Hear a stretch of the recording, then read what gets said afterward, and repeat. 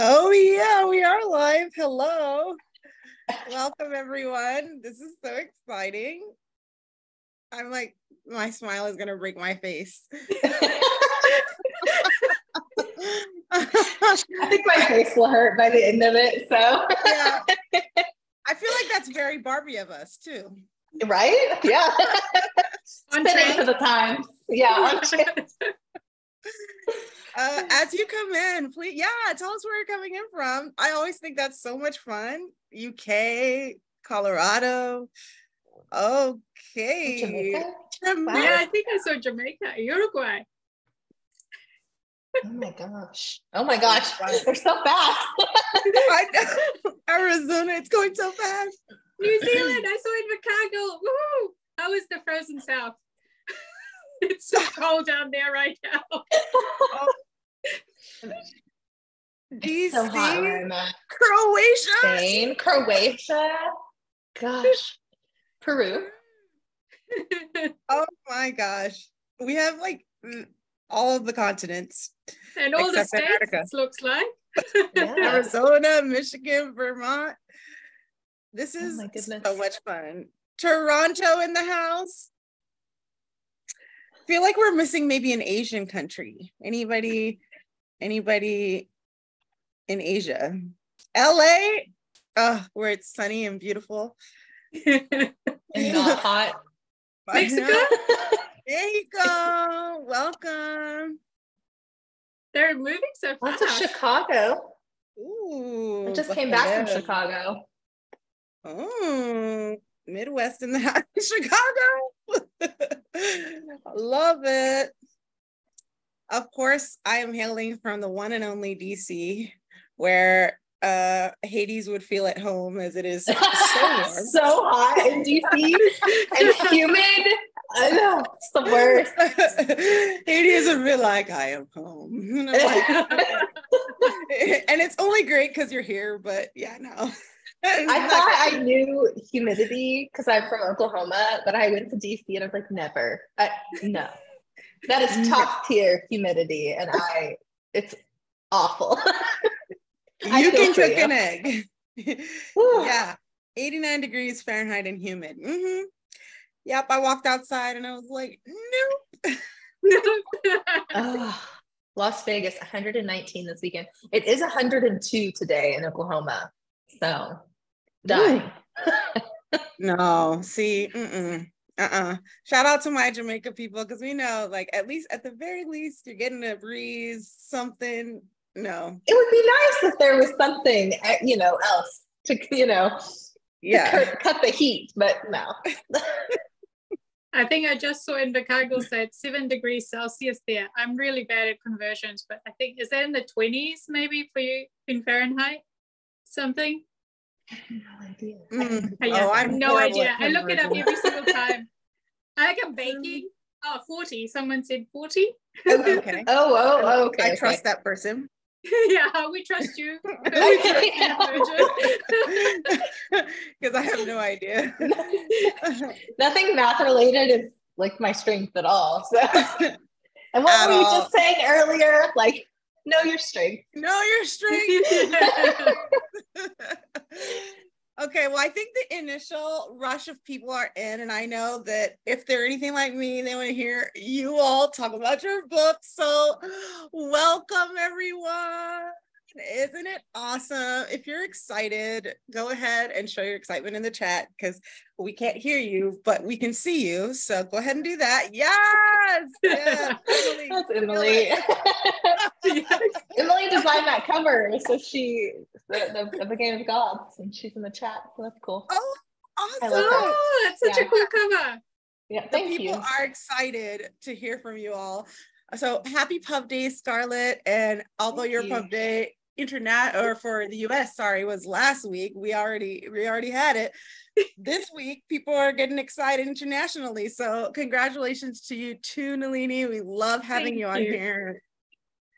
Thank you both. I want to say before we get started, thank you also to Berkeley and Bloom for making this happen. This collabo is like magical, and I'm so excited to talk to you all. Don't forget to buy books if you haven't already. I can't guarantee you that there won't be like any spoilers at all, but I try to be not spoilery my questions. We'll see how it goes. Heart XO. We still have book plates at City Bookshop from Nalini. So if you order your book there, you'll get them as long as supplies last. And we also have copies of Scarlett's book as well. So make sure you order them. And lastly, don't forget to put any questions you might have for the authors in the Q&A. That's where I'm going to look through when it's question time, and any agreement, excitement, general fangirling, which I am always here for, goes in the chat. And then we'll be able to go ahead and get started. So I'll be moderating the conversation today. Hi, my name is Destiny. I work at City Bookshop. I run the romance book club there, and just generally am here for all of the fangirling, as I said. I will be conducting a conversation with our lovely authors today, who I'll introduce in a second, even though you should already know them. And then we'll take some audience questions, and then we will play a game.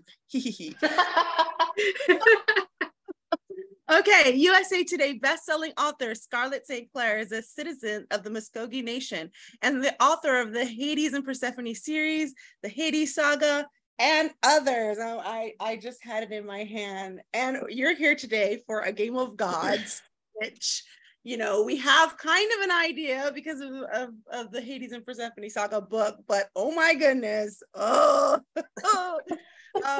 Scarlett has a master's degree in library science and information studies and a bachelor's degree in English writing. And she is obsessed with Greek mythology. If we didn't know, what is wrong with us? Murder mysteries and the afterlife. Huge round of applause for Scarlett in the chat. We are excited. Show your excitement. And of course, we have Nalini Singh, who is passionate about writing, and boy, are we glad that she is. Though she's traveled as far afield as the deserts of China, the temples of Japan. Oh my gosh, is this a book in and of itself? This is amazing. And the frozen landscapes of Antarctica.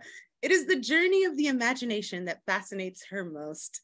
She's beyond delighted to be able to follow her dream as a writer, and we are beyond delighted to follow you. Go ahead and give it up for Nalini. Oh yeah. Okay, so now that we've gotten that out of the way, I'm just going to start off by asking you all, as authors of wildly popular series, what is the significance of these particular books for you? And how do you see it moving the worlds you've created forward? And we can start with whoever wants to jump in.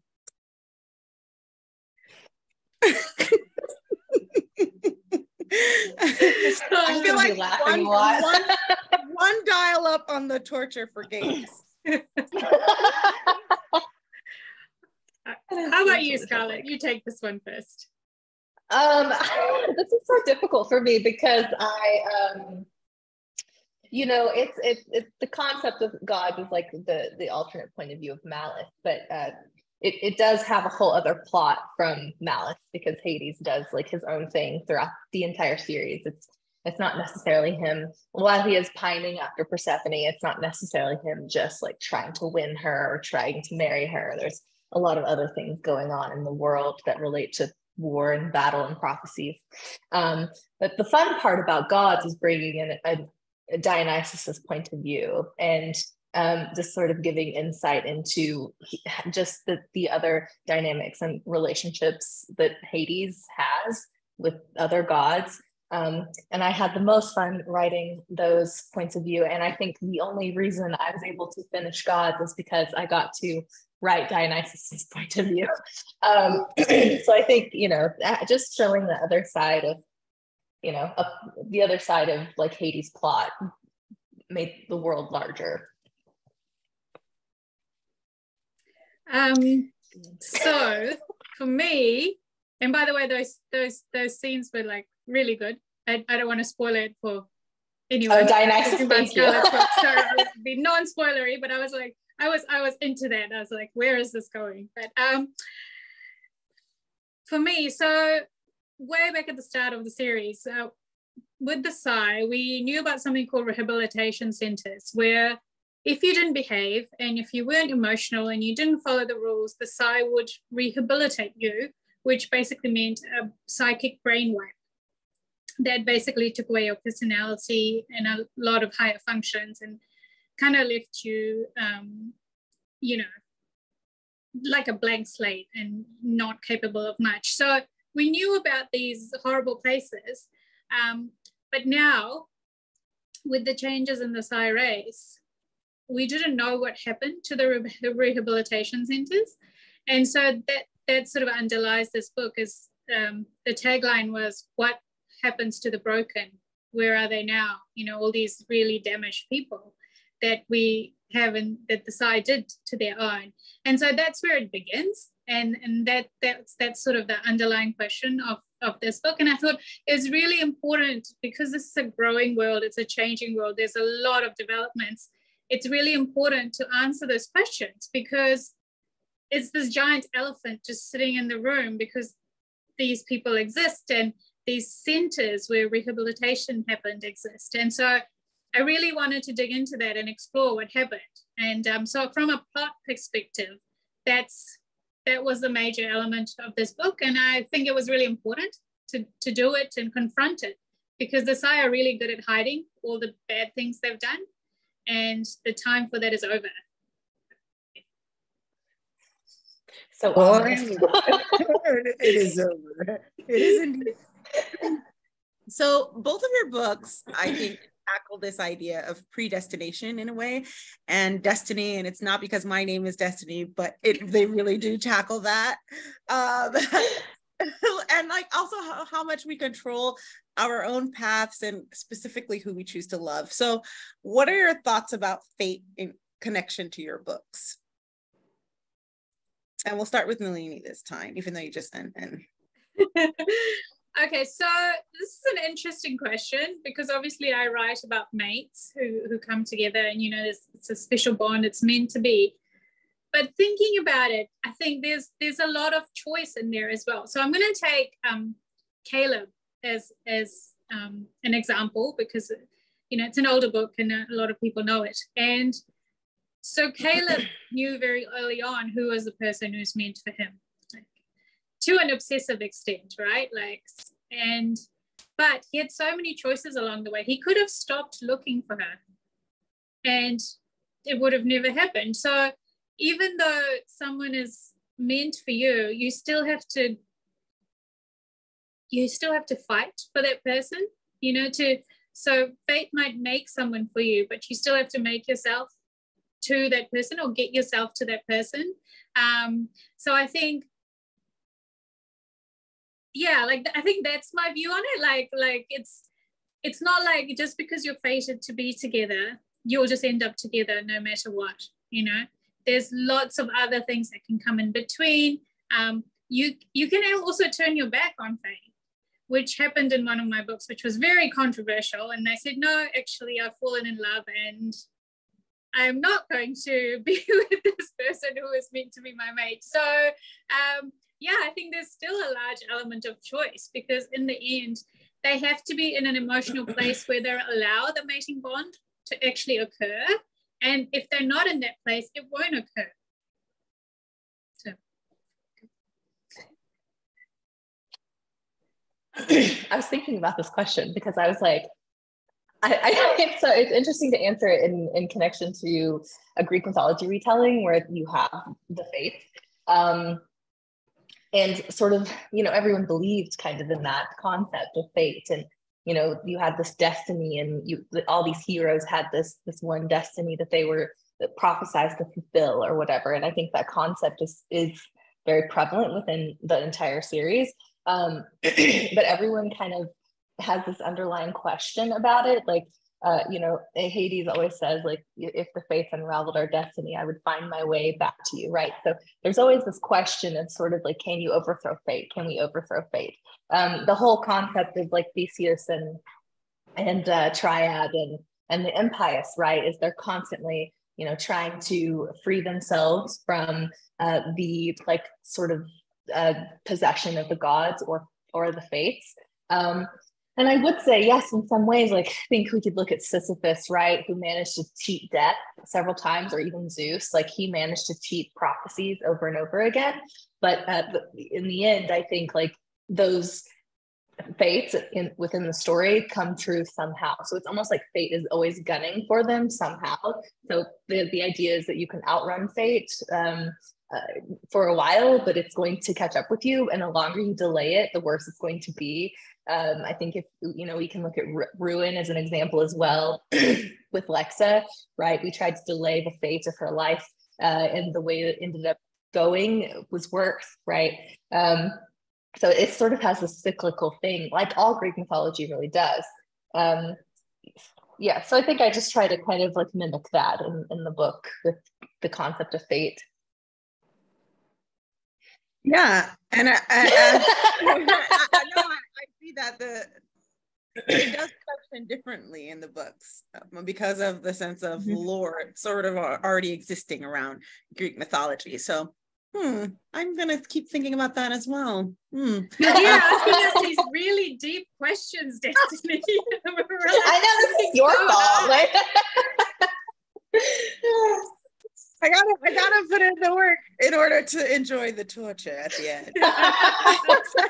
Also, everyone, but BT Devs, by the way, you can upvote questions in the Q&A that you really want to get answered. So go ahead and make sure you do that.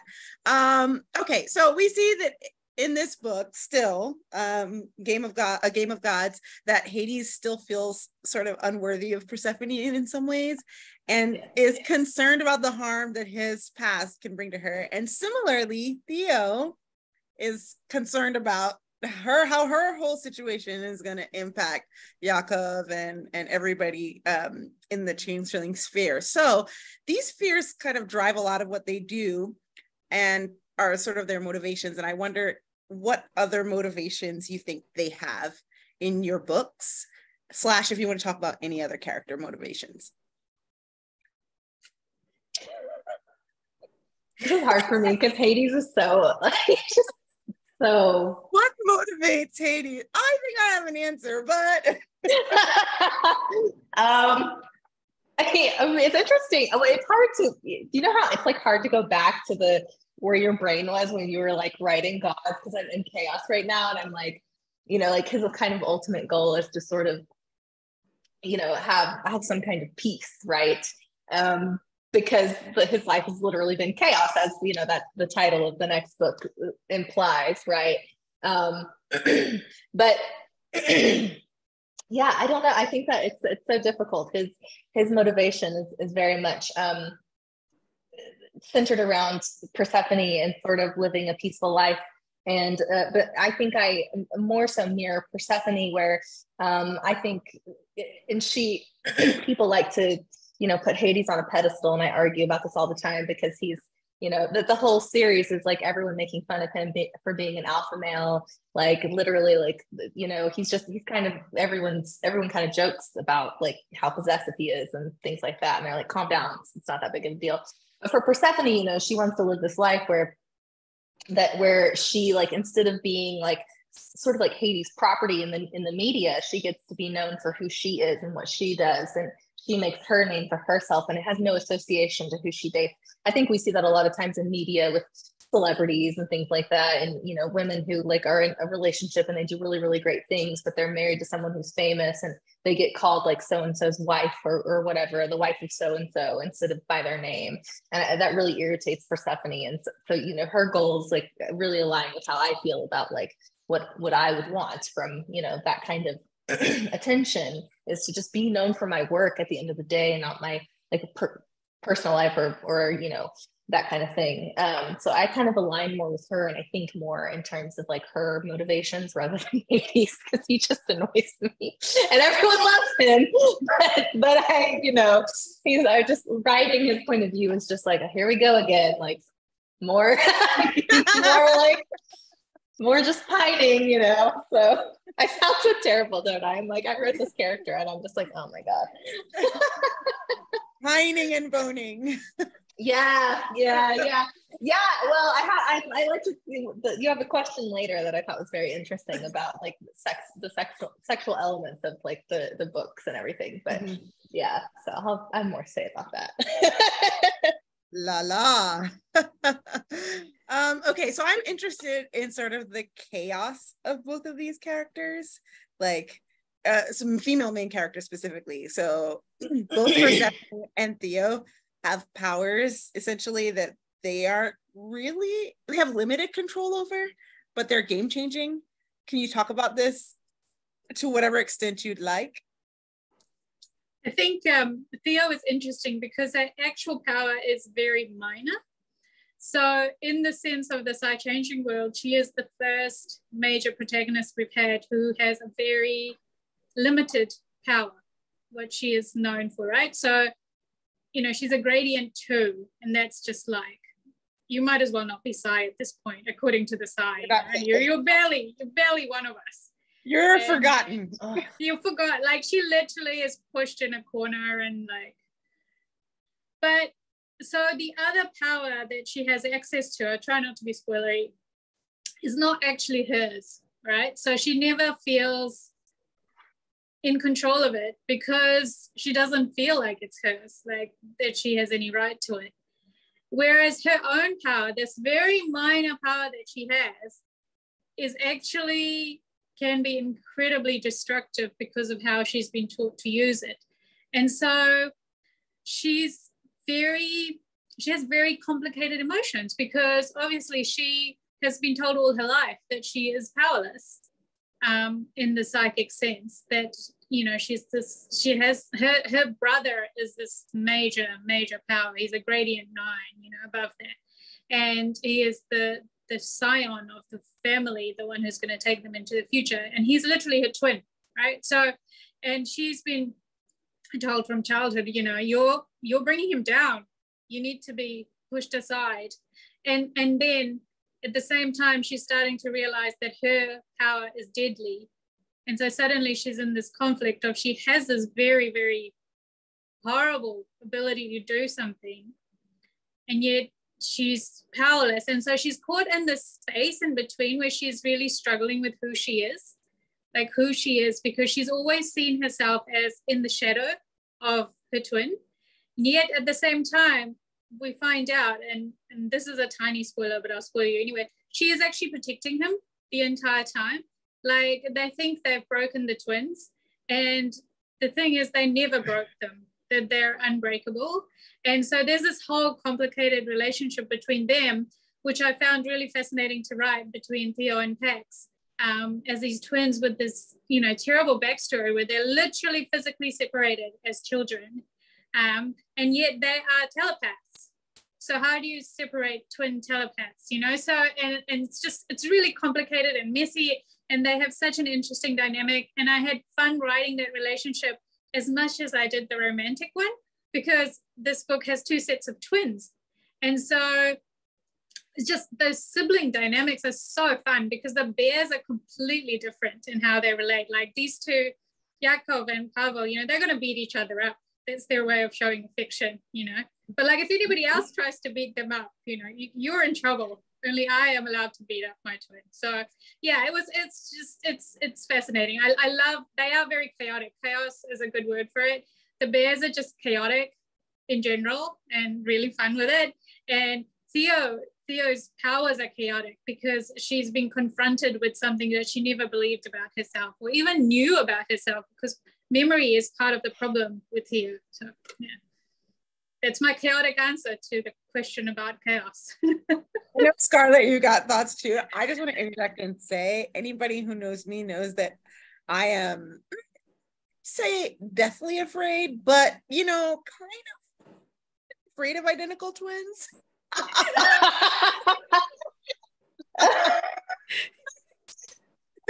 I feel like I need more of an explanation. Just identical though. Identical. No, fraternal, they're fine. You know, okay. But like, you mean you have the same DNA? I'm scared. Maybe I watched too much true crime. So Yago, you know, I was like, okay, you can do it, Destiny. I believe in you, and I ended up loving it. But yeah, me and twins, we struggle. I actually have a twin brother, so. Oh my gosh, Scarlett! I love twin dynamic because I don't read that very often. So, but yeah, it's just the identical one. Sorry, any identical twins in the audience? I mean, I'm sure you're great. Someone is a twin. Karen is a twin. So I just have to immediately figure out what the difference. I know there's another one. Yeah. I don't look at all like my brother. Yeah, I'm fraternal. I don't look like my brother at all, though. So no one would ever know. We're just siblings. So love it. And we don't have any cool powers. So missed out on that one. With Persephone's powers, I feel like I didn't want to put her in that like situation, you know, when you grow up without power, right, and you discover it, it's like, you know, these people instantly learn how to use it and harness it very well and control it very well. And I was like, I don't really want her to do that. Plus, I feel like I really do love when power sort of like the strength of your power comes from your feminine rage because, you know, like I feel like sometimes like that's when we're most powerful. So it's sort of where her like, you know, her strength comes from is like when she gets angry, when she gets scared, you know, she's going to fight harder. And the progression over time, I think, is very interesting because we don't get to we see one spark like in Ruin / Retribution where she's like, you know, all of her power just like comes barreling out of her.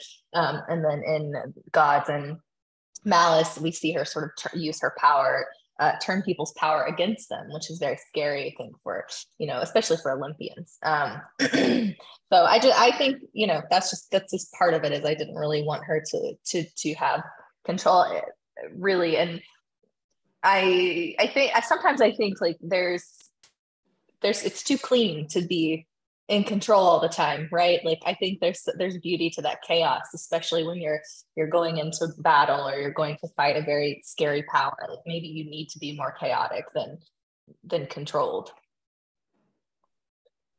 So yeah, many so many in the chat. So many times in the chat. Sorry, Dora's box.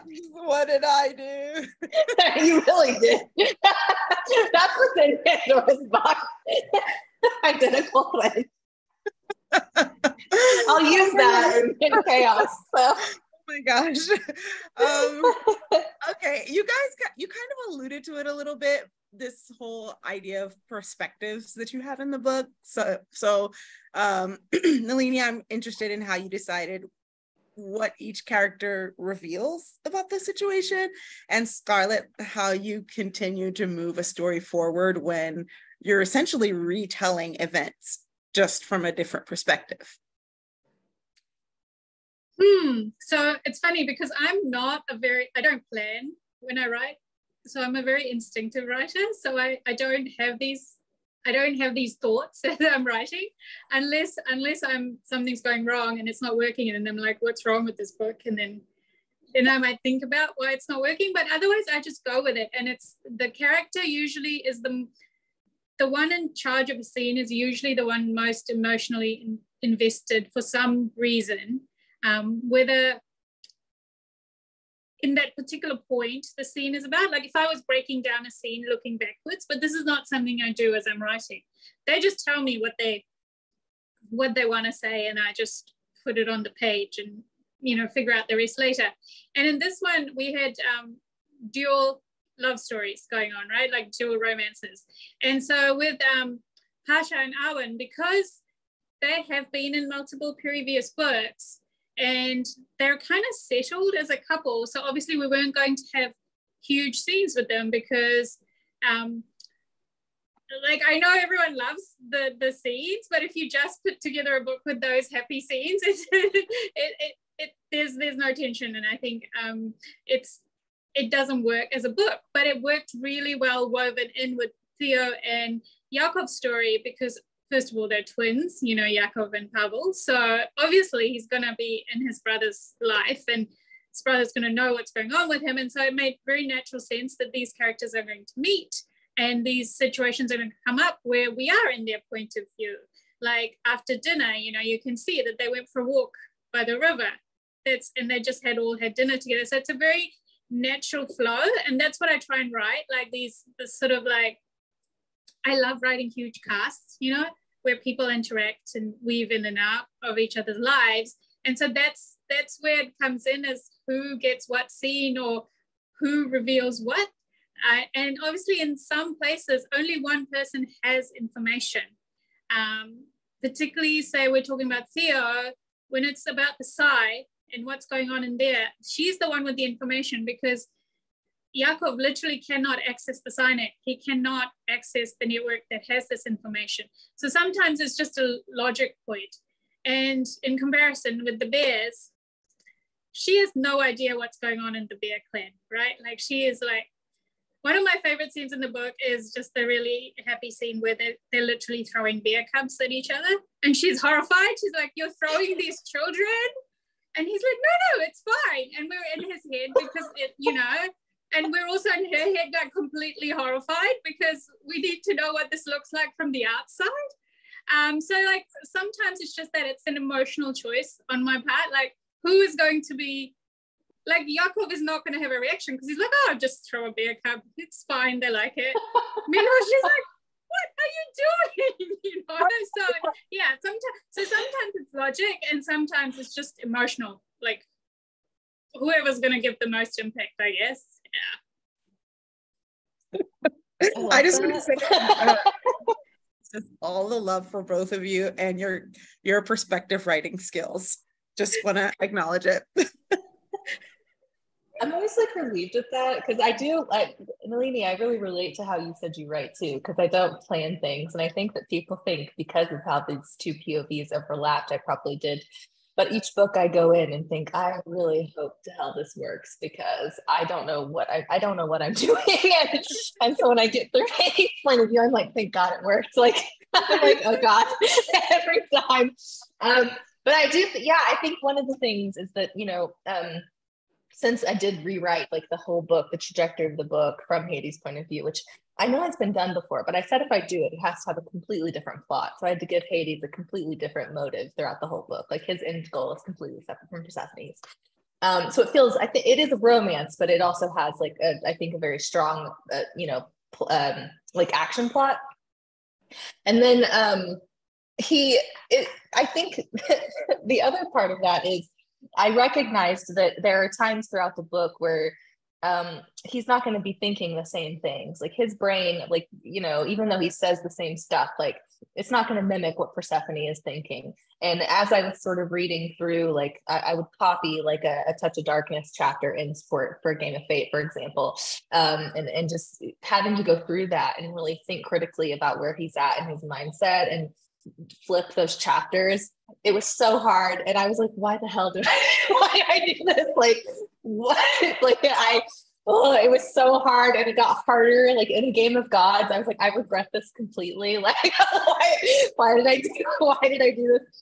Which is why Dionysus kept me going so much, because his point of view is just like so fun, and he's like the ultimate like beta male. He's not like Hades at all. So yeah, I think that was kind of like, it was also refreshing to have him have, a separate plot and not just be like, falling in love with Persephone constantly, because that's annoying. And I don't think we want to read that over and over again.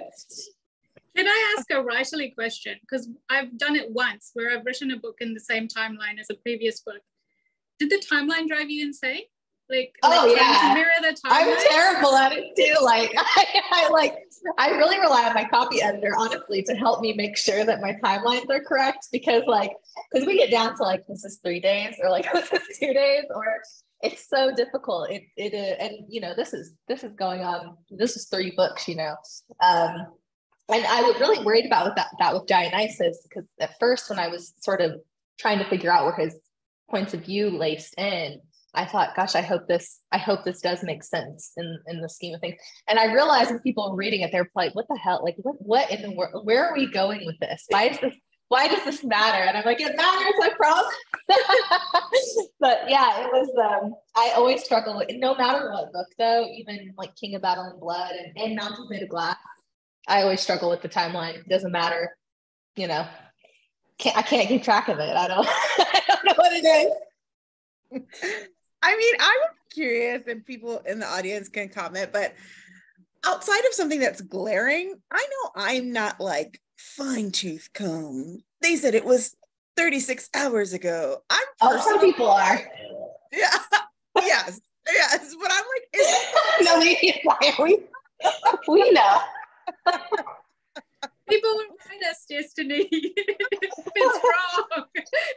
I try so hard to get it right, but also, the other part of that is you do have editors, who try to help you as well. And if they miss it too, we're all just human, and we're all like, these are big books too. It's like, it was 33 instead of 36 hours. We're fine. Like, I kind of think some of those things are really fun though, and when I find them, I like to tell my readers about them myself, because then they all like, we're all like in on this inside joke, like there's one like where I say something about Hades being virtually fireproof when he's like making cookies or whatever, and then later he burns his hands on a cake, and I just think that's really hilarious that I like missed that completely. And I'm like, listen, he still burns, he just heals quickly. But I didn't catch it. I had no clue. Like, none of us caught it. We were just like, here you go. And then the readers were like, what is this? Fire. Yeah. I always say whatever. the error is in a hardcover, and we fixed it in the paperback. The hardcover is a special edition now. Yes. That is a mistake. I wish that was for me though, because I do release hardcover and paperback at the same time. So I don't get that. So everything is a special edition. Oh man, I know. That's so funny. I guess I maybe 9 times out of 10 when it comes to time, things like that, like what you said, I'm like, oh, I might get it, but when it comes to time, I'm like, what is time? I don't know. It's irrelevant, right? Like, time isn't real. It's a construct. Yeah. Who cares? Okay, so the last question I'm going to ask before we get to the audience questions, because there are so many of them. Remember, y'all, upvote the ones you want so that maybe, we could prioritize those. So sex and intimacy function differently, I think, in these books because of the different couples, right? Like Hades and Persephone have been together for a few books, and then you have Dionysus and Ariadne, like, and then you on Nalini's side, you have Pavel and Arwen, and you have Yakov and Theo. There's just so much happening there. So for Scarlett, how do you continue to make it meaningful? And for Nalini, how did you approach it in this book? I struggle with this actually, especially with Hades and Persephone, because we go through so many books with them, and they work through their issues through sex. And it's so interesting to watch it happen, because like, even the way that I write sex scenes has changed from A Touch of Darkness to Gods to Chaos, especially. Because in Darkness, they're very basic. It's just like this very like quick intensity, right? This passion. And then in Ruin, I feel like there's a little bit more depth, but there's more like heartache there. Malice is like, there's this desperation, like there's a lot of sex in Malice and Gods. I almost was like, what the hell was I thinking? Like, I see that you see a pattern here where I'm like, what was I thinking?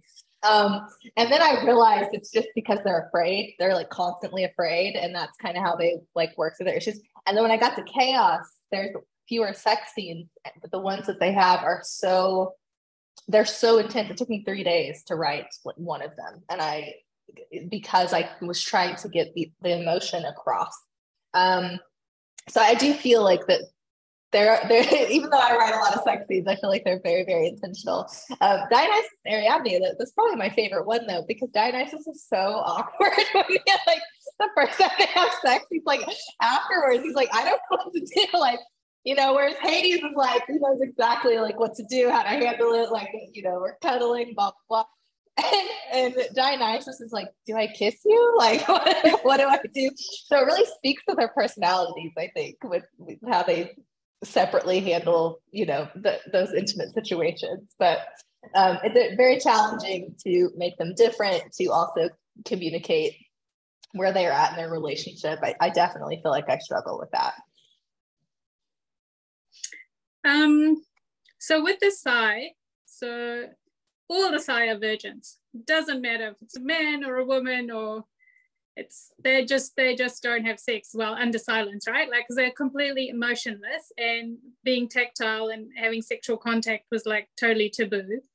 And so Theo is coming out of that, and now she's really attracted to this bear who is like the polar opposite.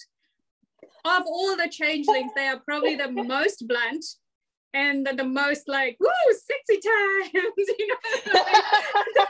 They will just be like, they are just like, they are totally open, like that. They will just get naked, they will have fun, and they'll be best friends with you afterwards, right? So it's a very sort of, it's this collision of two totally different personalities and totally different like skill level of experience, and yet at the same time, what levels it is that Theo's Pavel is like getting the names mixed up, but actually it works with Pavel too. But Yakov is like really confronted by what she's doing to him, because he's like, whoa, whoa, whoa, whoa, whoa, you know, like what is happening?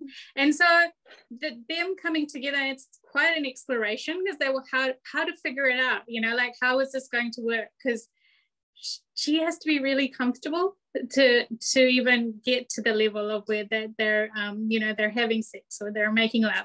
And with Pavel and Owen, they're obviously a couple already, right? So the scene that takes place in the book, I wanted it to be really tender because of what happens in that scene. I don't want to, I try not to spoiler it, but something major, you know, occurs. And so I just wanted to show the love in between those two, because most of the time when we see them, you know, they've had a very snarky relationship with each other. So we've never actually seen them just being who they are with each other in the quiet spaces when no one is looking. And I thought it was really important to see that this is who Pavel is to Owen when they're alone, you know, and there is that huge tenderness. He's super protective of him. And so that was just, you know, it's a lovely scene to write. And yeah, but with Theo and Yakov, it was much harder because they are starting from scratch. And Theo has literally never even been kissed. And now she's tangling with a bear and having to deal with him, which she does. Don't worry. But yeah, just two completely different styles of intimacy and of scenes. And if we see them down the road, that's going to change again, right? Because Theo is, with each day that passes, she's becoming more and more confident in how to deal with the physicality of him, because he's such a physical creature. And so yeah, it would be actually fun to go back and write a scene between the two of them, like, you know, 2 years after they first got together. I think that would be a whole different war game there. He might be in trouble by then, so. Oh, I think so. Everyone's going to demand it now, so you said it. I mean, even seeing Silver in this book, right? I'm like, who is that? She's just like a different person. I mean, let's be clear. Silver was always in charge, but it just looks so much different. Even how she manages Yakov. Yeah, it's great to see. She was like Ina in training, so yeah. Yeah, like this is what you're gonna do. I have to say, to put this on the record, in that book, when Yakov sees the picture and he's like, this is my mate. That was the funniest thing to me, because it was never like, maybe it's not her. It was, oh man, now what do I have to do? Oh man. Okay, so there are like almost 40 questions in here, and I'm gonna do my best.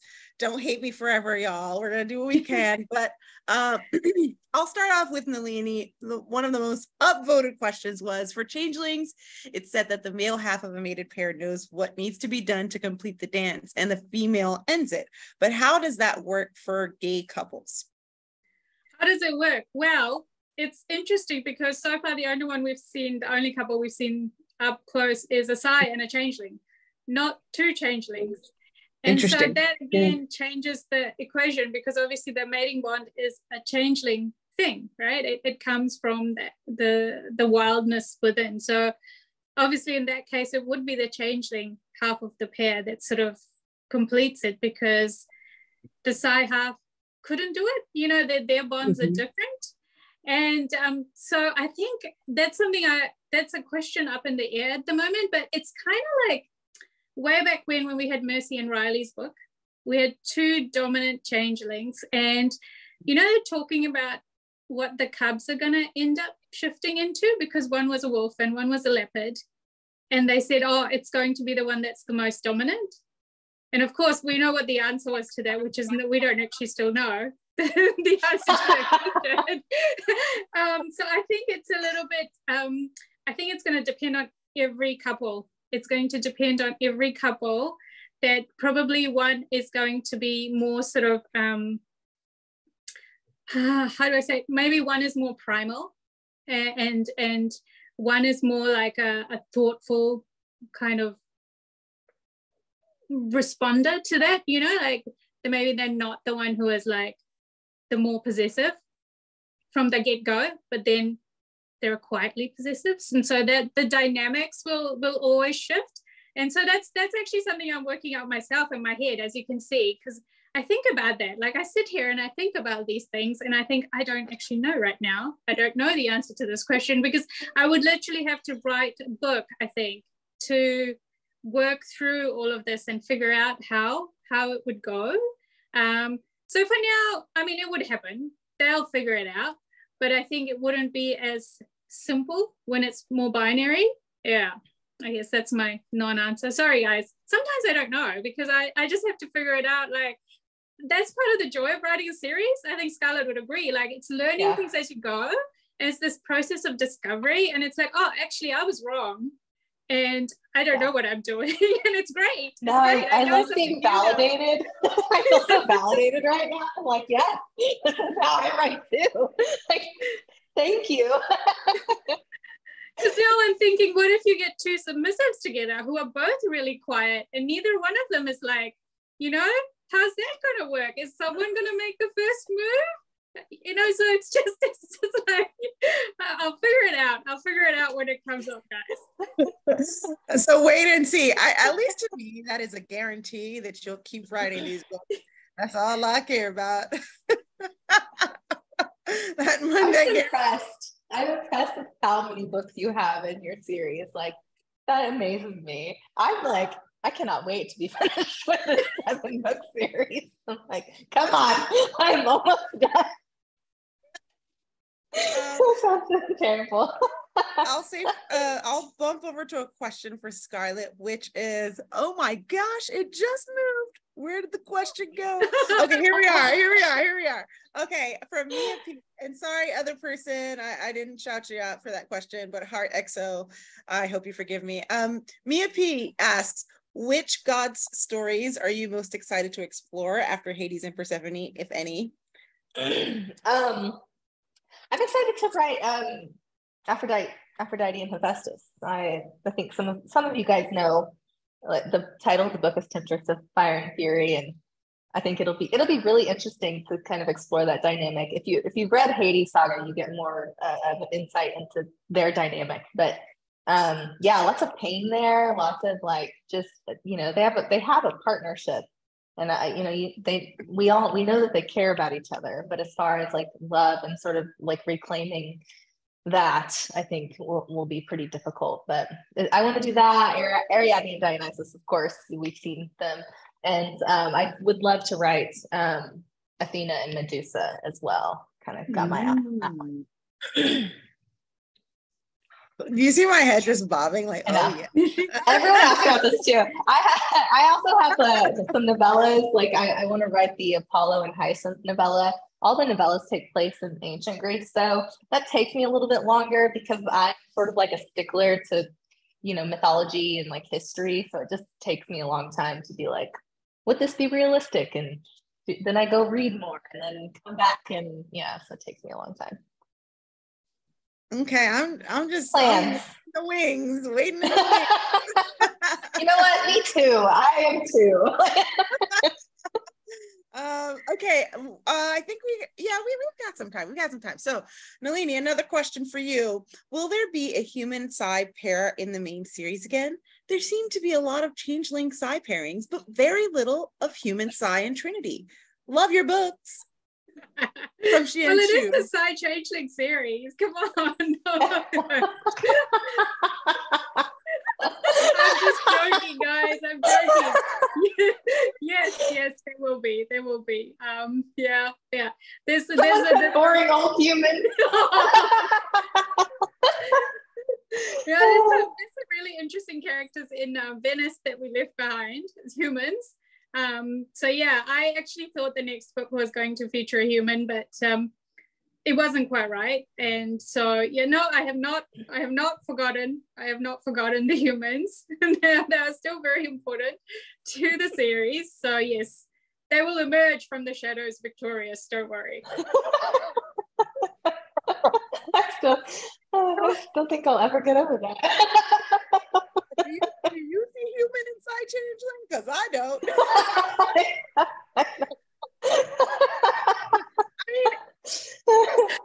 A human. Who wants to fair. It is so fair though. But I like when you said, you thought it would be a human and you're like, it wasn't quite right. Because you can just feel that stuff. Like, especially if you're writing and I always know when something's not working because I can't progress. And so if I'm not moving forward in a book, I know I did something wrong.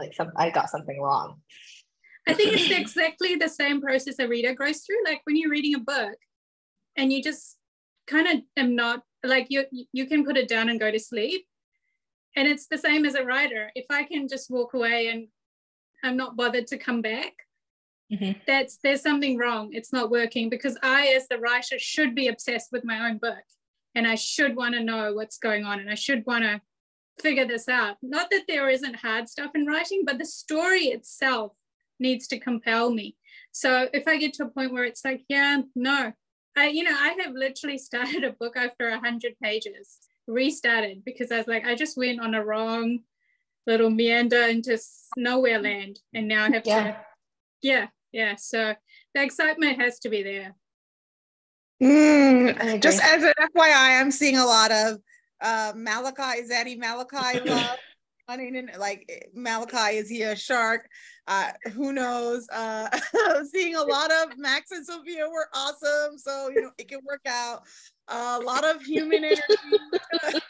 I love Max. He is a great representative. Yeah. If you had to be a human, I'm here for Max. So yeah, a lot of thoughts there, but honestly, as I've stated before, I'm sure all of us will take whatever you lovely authors give to us. So let me go down. Here we go. The questions keep moving. There's so many questions. I'm just like, no. Okay, this was the one I wanted to ask, I think. What was your favorite myth to research when writing, God, Scarlett? And that's God specifically? Yes. Mm-hmm. Gosh. I get gods and chaos confused because they kind of cross over. I know. And then I'm like, what did I research? What did I research for God? I had a lot of fun looking at because part of I don't really like Odysseus, but part of Dionysus and Ariadne's journey is based off of Dionysus's getting lost at sea essentially. And but what I had fun with is like figuring out which parts of that I was going to use. The interesting part is like I guess I'll just give you an example. When they get to the island of the Cyclops, Odysseus gives him wine to make him drunk. And then when he passes out, he attacks him. And I thought, oh God, that's perfect because Dionysus is the god of wine. So he can turn this lake into wine and get him drunk. And that's what I did. And I always love when things like that work out really well. So you can see like the parallels of how I was able to adapt the myth, like make it different, but adapt the myth in a very similar way. And I live for that stuff. And it makes me sound like such a nerd, but I love it. I was like, oh, it's meant to be because it works out so well. And the sheep too. Like I had a lot of fun with the sheep on the island because there are sheep on that same island, and And I was like, what can I do with the sheep that's really funny? And I had a lot of fun with the comic relief sheep. So, but yeah, those are some of the things that I really enjoy doing when it comes to adapting the myths. Have you ever watched Thor: Love and Thunder? I haven't. No, I missed out on going to see it. There's a goat in there, and that is what I kept thinking with the sheep. Oh, well, the cows for Helios always crack me up too, because he does love his cows. Like it's the thing. No, that's so funny. It's just so easy to make them like comic relief characters, and so it worked out because the first time I read it, I was like, "What?" And I cannot believe this right now. So at least to me, it worked. Okay, we're winding down on the time, and I mean, I see these questions. I want you to know, Nalini, Scarlett fans, I want to ask these questions, but our time is limited. Do I want to know about other enterprises that Sahara and Caleb may be silent investors for? I want to know about this. But I do want to ask one more question that could apply to both of you, which is, what do you think are the best and worst parts of writing a longer series? Ooh, the best part is getting to follow a character's development along and the world development. So when I was younger, this was before the internet, people. I used to basically write what I know is fan fiction in my head, right? I would get to the end of a book and I would want to know what happened next, but the book was done. So I would write more in my head, like make up what the characters did. And so now I don't have to do that. I can actually write books where we get to find out what happened next, because particularly, I'll just use my Guild Hunter series as an example. So I have in that series, I have a mortal falling in love with an immortal. And it's like, how could you end that with the book? Because like, what happens next? She's going into this entire world of people who have existed for thousands of years, and her entire life is going to change. We can't finish with them falling in love. We need to know what is the next step. How does her life change? How does she adapt? How do they adapt? How does he adapt to not being the greatest power in the universe, because now she also has her own power, and she's just not going to do what he says. So it's really, I love doing that. I love being able to explore the complexity of relationships, and of course we get to see how relationships grow and change, not just the romantic relationship, the friendships, the families. Okay, so I love that part of it. The hardest part is continuity.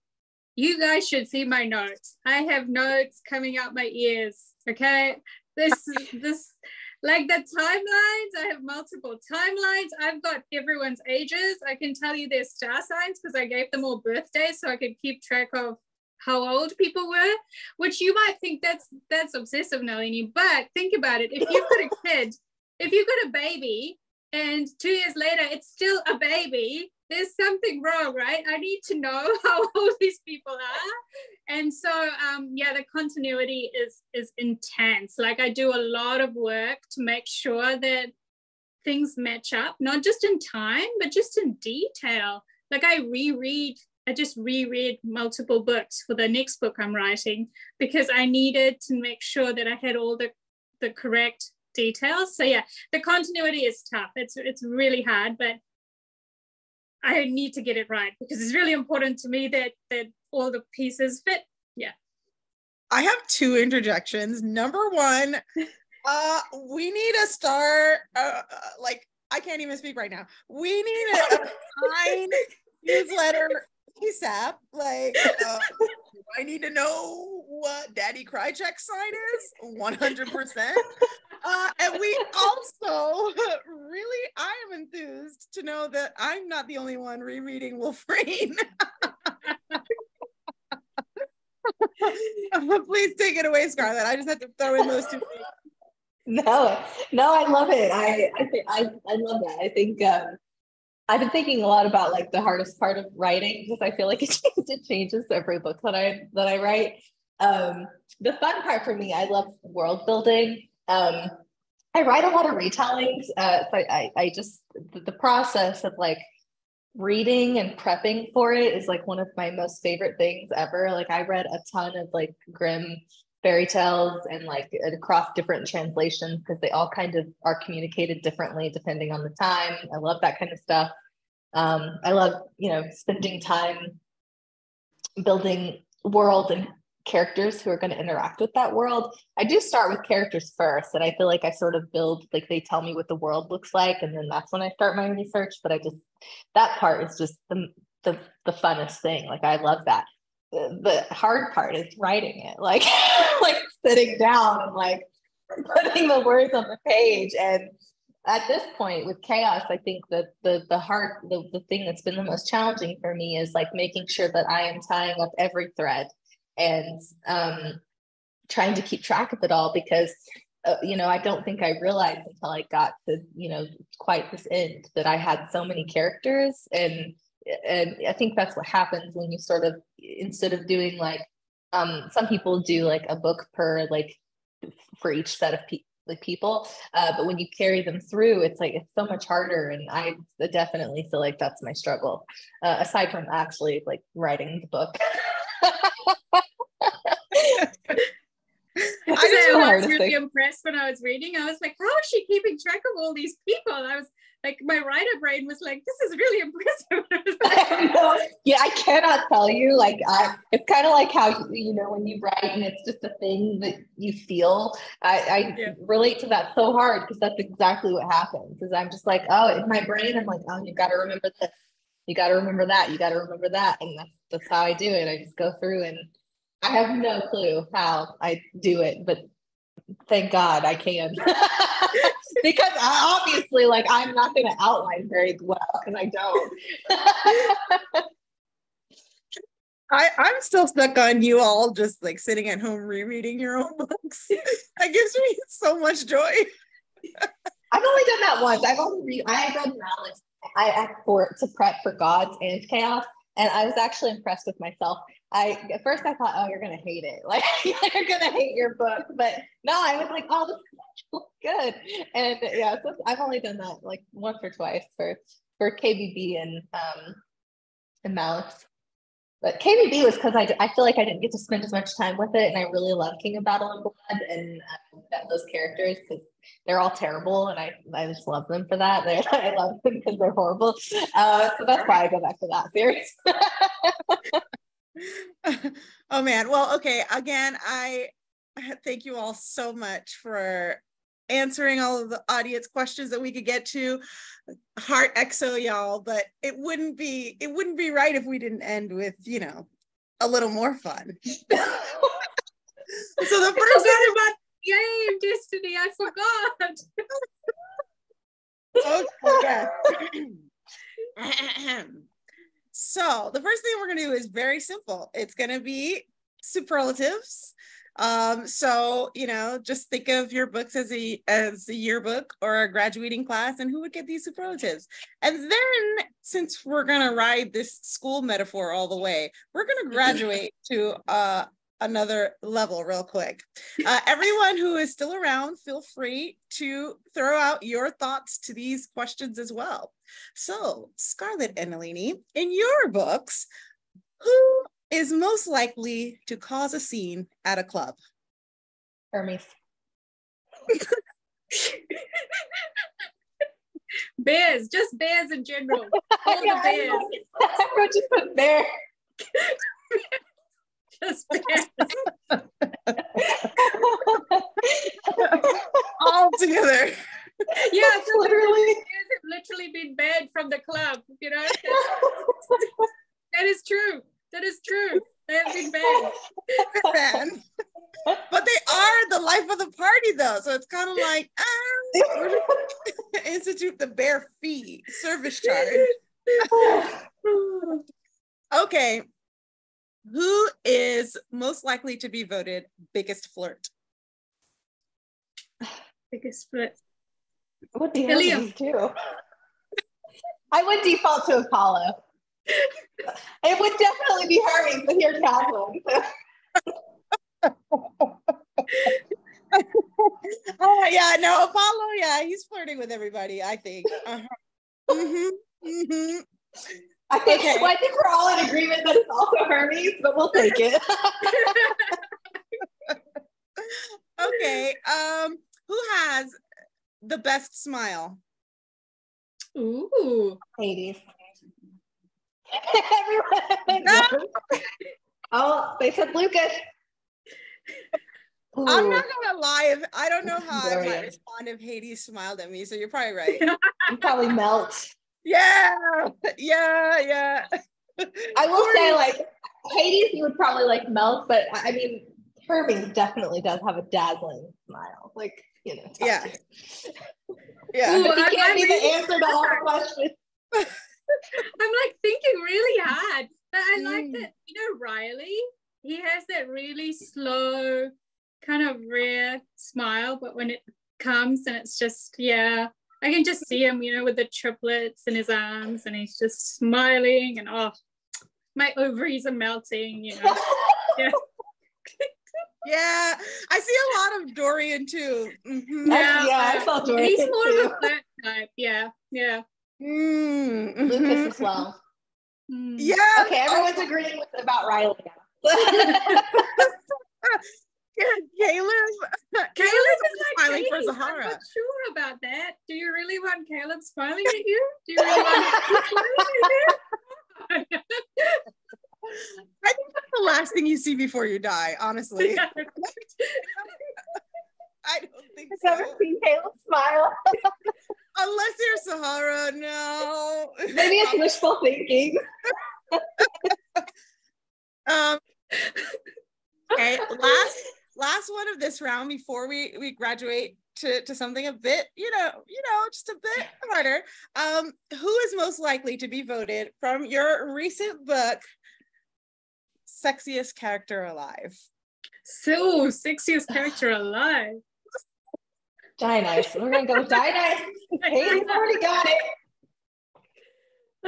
Hades would get it, though. We all know. Like, yeah, Hades would get it. I think it would be Valentin. Oh, we did get some. Okay. We did got a little of him. So I think he's just. There we go. Yeah. Okay. All right. Do you disagree? I'm to Yakov. I feel like he's kind of like a speaker. He is.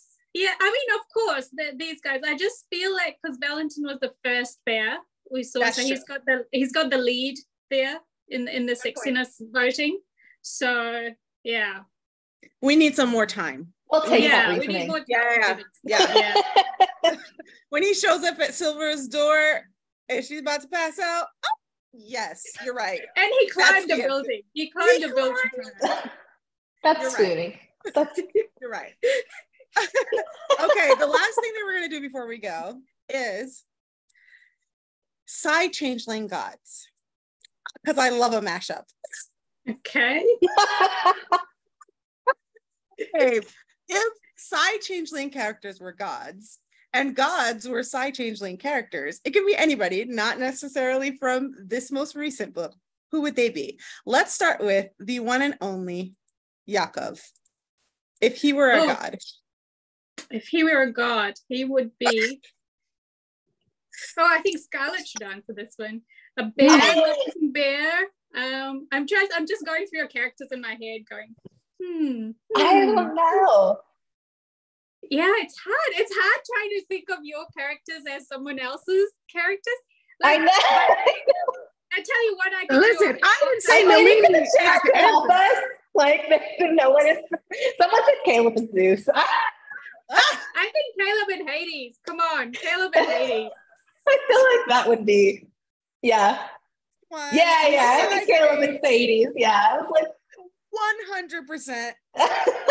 Only has it for one. Someone said Yakov is Dionysus. Do you think? So, I don't know. He's a. See, but I think you could do the other twin. Pavel could be Hermes. She's a troublemaker, so I think fair. Hermes. 100%. Okay. So if Hades, then Sahara has to be Persephone. Like, there's no other option. That's true. I mean, in a way, it's true. You know, she was trapped and the same trajectory. Yeah. That it wasn't that hard. Okay. I don't know. I don't know about that. Okay, last one I'm gonna put out for you, last character. And that's gonna be Arwen. Ooh. Scarlett, you look like you're in physical pain. Part of it is I'm like, who's in this book? Like, who's in God's? Because I'm thinking of all your characters. It's just like in my brain. Who's sweet? Also, do I have any sweet characters? Yeah, I'm like, do I have any characters who are kind? Like, not to spoiler it, but even Persephone does something in this book, and I was like, oh, okay. She's found her dark side. I always feel like Persephone is going on, like, you know, her trajectory in mythology is becoming morally gray. Like, that's the whole concept of her character. But yeah, I don't who do I have who's kind? Somebody said Phaedra is kind, but she's Harmonia. Yeah. Harmonia is very sweet. Yeah. Thank you, Veronica. I was like, answering our question first. Well, you did it. You won. You all won the game. Someone said maybe my sweet is different. Well, I just want to say thank you all so much. That was so much fun. Thank you, audience, for being such wonderful participants and making this an awesome time. Again, Scarlett, Nalini, congratulations on your new books. And everybody, if you don't follow Scarlett or you don't follow Nalini, go follow them. Find out all the things that are happening with them. It's always wonderful. And thank you all for such a great time. And we'll see you next time. Thank you, Destiny. Thank you. I appreciate it.